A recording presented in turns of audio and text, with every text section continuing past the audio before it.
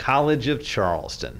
It's really nice to just be here and have the whole summer to just focus on what I want to do for my future. So it's definitely shown me that this is what I definitely want to spend my life doing. College of Charleston and the Grice Laboratory has taken the lead on a program in which students from around the country apply. This past year we had 137 applicants and we had only 8 positions that were available.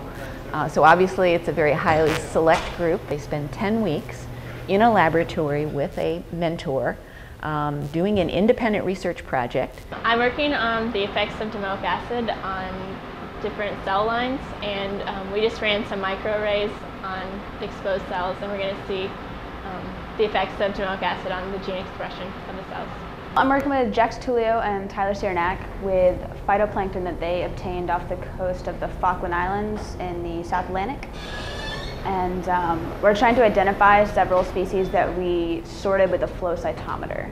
A big issue now is global warming, obviously, and these algae excrete DMSP. When it's excreted into the atmosphere, it essentially causes clouds to form, which can counterbalance the global warming effect. This summer I'm working in the Burnett lab on the effects of hypoxia on the heart rate of blue crabs. There is evidence showing that as global temperatures are getting warmer, the rate of hypoxic events is increasing, and especially as blue crabs are both financial, economic, commercial importance on a lot of coastal states, it's really important to see how these events are affecting them physiologically. They have to put together a proposal, they have to explain what it is they want to do, they have to conduct the research, analyze the data, and then they have to give an oral presentation of their results.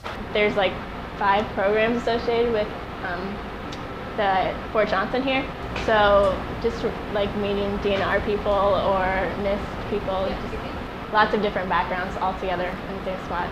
Something like 75% of them go on to advanced degrees in science-related fields. So we think it's been very successful.